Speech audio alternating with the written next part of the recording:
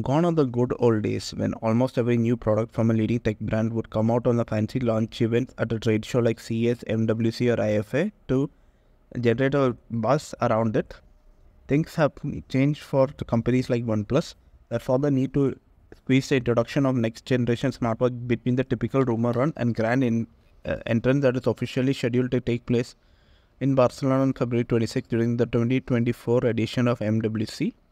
OnePlus Watch has already been leaked out in November and teased by the manufacturer 2 days back. There is a contest running where you can get it for free. Now OnePlus Watch 2 is already shown yesterday by the company in perfect clarity and press releasing 6-second promotional video and a couple of still images. Described as a perfect companion for OnePlus 12 series, the OnePlus Watch 2 comes in a stunning black, steel and radiant steel colorways. In addition to the luxurious sounding name, it shows what material it is made of.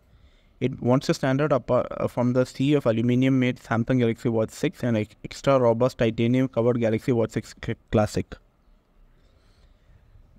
It wants to easily distinguish itself from the Pixel Watch 2, which is also made from stainless steel. The totally funky and original side button housing is probably the design element that is the most notable and striking about the OnePlus Watch 2.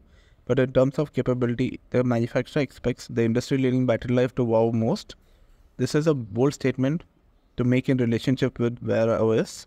OnePlus claims its sophomore smartwatch effort will be able to give you up to 100 hours straight without a recharge in full smartwatch mode. This is a very big number that could eclipse even the Apple Watch Series 9, which is capable of lasting long, but 100 hours is nothing in terms of endurance between charges for if you compare to Garmin Forerunners.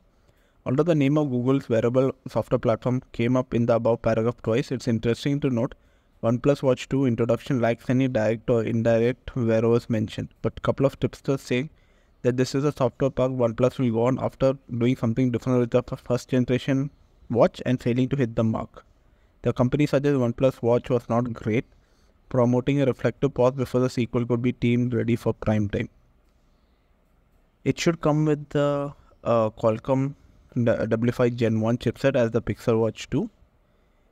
It did not reveal much about the size and what is the RAM and all in it, but it's an interesting take. Hope it's priced cheaper than the Galaxy Watch 6 and the Pixel Watch series.